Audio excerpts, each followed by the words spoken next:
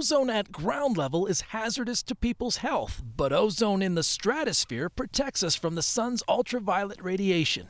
This satellite image from NASA in March shows a large hole in the ozone layer above the North Pole. It looks like a hole to most people, but to scientists, it's the largest ozone depletion event ever measured there. What sort of caused this event was the strong stratospheric polar vortex. And when I say polar vortex, I'm just referring to the winds that regularly blow around the pole. Amy Butler with NOAA in Boulder is an expert in polar stratospheric science. She says when the polar vortex is strong, it keeps a tight hold of the cold air above the North Pole. And this year, it was at record strength. That really cold air mixed with the return of sunlight to the North Pole in late winter, and that created a reaction that depleted the ozone. With that air contained to the North Pole, places like Alaska experienced record warm temperatures this winter, while occasional spills of that vortex air hit the northeast U.S. with frigid cold. This ozone depletion event can be described as a hole, but scientists do not use that term when talking about the North Pole. The use of the term hole